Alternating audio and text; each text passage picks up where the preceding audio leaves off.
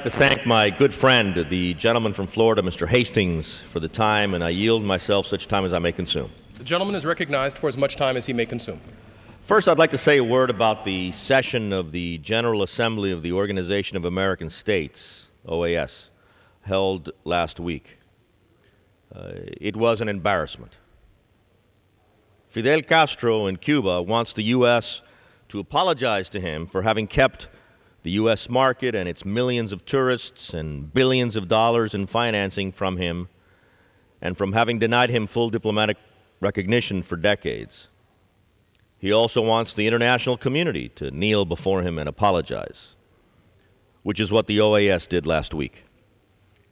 Fidel Castro has been recruiting advocates, spies, defenders, cronies, and servants for years. The ideological and psychological fascination and dependency that Hugo Chavez has on Fidel Castro has allowed Castro to utilize Chavez's billions of petrodollars to purchase many important defenders. It is part of the public record that a suitcase of Chavez cash heading to Mrs. Kirchner in Argentina was recently intercepted by authorities before reaching its intended destination. Castro has purchased advocates and spies through the years via the always present threat of blackmail after trips to totalitarian Cuba, where the regime tapes visitors in compromising situations, as confirmed by Interior Ministry defector Roberto Hernández del Llano and Cuban counterintelligence defector Major Roberto Ortega. Castro also serves as a banker for illicit money possessed by those who seek to avoid detection by the anti-laundering mechanisms set up by the international community. It matters not if the money's source is political corruption or narco-trafficking. Through his mastery of the semantic of anti-American Marxism-Leninism, he has also conned others into being his spies. No other state sponsor of terrorism, no other state, in fact, has had more spies arrested and convicted in the United States in the last decades as Fidel Castro's dictatorship. Let us remember Ana Montes, one of the top analysts at the Defense Intelligence Agency, who was arrested in 2001 and subsequently convicted of espionage in federal court, and whose treason led to the deaths of many, including U.S. Special Forces Sergeant Gregory Fronius. And just last week, Walter and Gwendolyn Myers, a long-term State Department official, and his wife, with access to classified documents, were arrested for spying for their beloved hero, the Cuban tyrant. Hugo Chavez's absolute dependency on Fidel Castro for every major decision, even for his phrases and gestures in international forums, is unprecedented. While the Soviet Union used to send Castro economic aid and also orders and instructions, Chavez sends Castro billions of dollars and receives orders from him.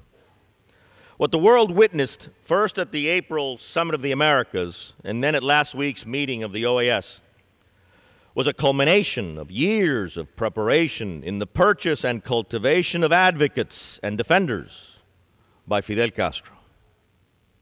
Castro's defenders know full well that Chapter 2, Article 3D of the Charter of the Organization of American States requires the existence of representative democracy in all of the countries of our hemisphere, and that the Inter-American Democratic Charter of 2001 carefully spells out the collective steps to be taken when an American republic's democracy is even threatened. They know that Cuba under Castro is the only country in our hemisphere where free elections have not been held in over 50 years, and where dungeons are full of nonviolent political prisoners who are subjected to hell on earth each day of their lives. They know that under Castro, Cuba is a personal estate, an island estate, a ranch, a personal landholding or homestead, a totalitarian fiefdom, owned by one man with a brother who enjoys the title of head of state and carefully carries out his brother's orders. At the OAS meeting of last week, we witnessed an example of the Obama administration's diplomatic incompetence and its appeasement of the enemies of the United States. The administration went along and agreed to violate the OAS Charter and the OAS Inter-American Democratic Charter in an action that constituted a grotesque and unmerited betrayal of the oppressed people of Cuba. The Obama administration says that the OAS resolution was a great victory because even though paragraph 1 of the resolved clause unilaterally lifted the exclusion of the Cuban military dictatorship, in paragraph 2, the dictatorship was allowed to initiate a process of dialogue to re-enter the OAS in accordance with the practices, purposes, and principles of the OAS. In other words, in the first sentence, the OAS ripped up and threw in the garbage can the practices, purposes, and principles of the OAS, including its charter and the Inter-American Democratic Charter. And then in the next sentence, it invited the Cuban military dictatorship back in accordance with the practices, purposes, and principles of the OAS. Some victory. I mention this in the context of the Foreign Relations Authorization Act because the American taxpayer should not be paying for almost 60% of the putrid embarrassment which is the OAS. I recognize that on funding international organizations, the administration will get its way. Just like the Bush administration would get its way whenever someone in the OAS would propose ending the exclusion of the Cuban military dictatorship, and the administration would simply say, that's a non-starter. But here is the issue, the heart of the issue, with regard to U.S.-Cuba policy. The U.S. Congress must continue to condition access by the Cuban regime to the billions of dollars in U.S. tourism and massive U.S. investment and trade financing, to the liberation of all political prisoners without exceptions, the legalization of all political parties without exceptions, labor unions and the press, and the scheduling of multi-party elections. That is critical leverage for a democratic transition to take place in Cuba when Fidel Castro dies, for he is the ultimate source of absolute personal totalitarian power in that enslaved island, like a modern-day Caligula or Nero. And that moment is approaching.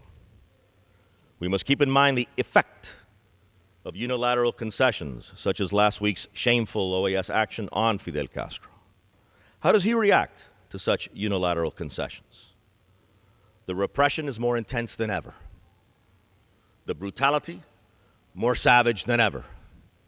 The alliance with Chavez, the Iranian dictatorship, the Syrian regime, and Middle Eastern terrorists, and with the North Korean dictatorship, is closer than ever.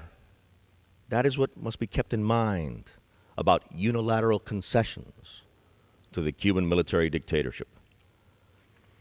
Now, specifically with regard to the Foreign Relations Authorization Act, earlier in the year, Secretary of State Clinton testified before the House Foreign Relations Committee that she had challenged the State Department to reform and innovate and save taxpayer dollars. I found the Secretary's statement to be quite appropriate. Unfortunately, the majority has decided to ignore that challenge and instead today has brought forth legislation that authorizes increased spending by 35% without increased transparency, accountability, and efficiency. This legislation will also increase U.S. taxpayer funding authorized for the United Nations by nearly 1/3, without requiring the United Nations to undertake necessary reforms to improve efficiency and stop blatant corruption. While failing to place accountability standards in this bill, the majority decided to include provisions in the Pakistan Assistance Act, which is also being brought to the floor with this one rule, that will micromanage U.S. policy toward Pakistan. In a letter to the Armed Services Committee, Secretary of Defense Gates and Chairman of the Joint Chiefs of Staff Mullen wrote that the degree of conditionality and limitations on security assistance to Pakistan in the legislation, and I quote, severely constrains the flexibility necessary for the executive branch and the Department of Defense, given the fluid and dynamic environment that exists in Pakistan, end quote. This rule, bringing forth two pieces of legislation, limits the number of amendments that the House will be allowed to debate. Out of the 85 amendments submitted to the Rules Committee, the majority decided to make 27 amendments in order. I understand that the majority has a responsibility to move legislation and manage the time on the floor. But if we look at the amendments the majority made in order, they do not fully address the scope, the range of issues of concern to House members. For example, amendments that would prohibit funds from being used by the State Department to encourage U.S. courts to dismiss claims brought against European insurance companies to recover compensation from Holocaust-era insurance policies, or, for example, to relist the North Korean tyranny as a state sponsor of terrorism, were prohibited from being debated. I don't understand why the majority blocks a debate on such important amendments. I don't know if they're afraid of debate or protecting their members from tough votes or afraid of the democratic process or all of the above. I reserve.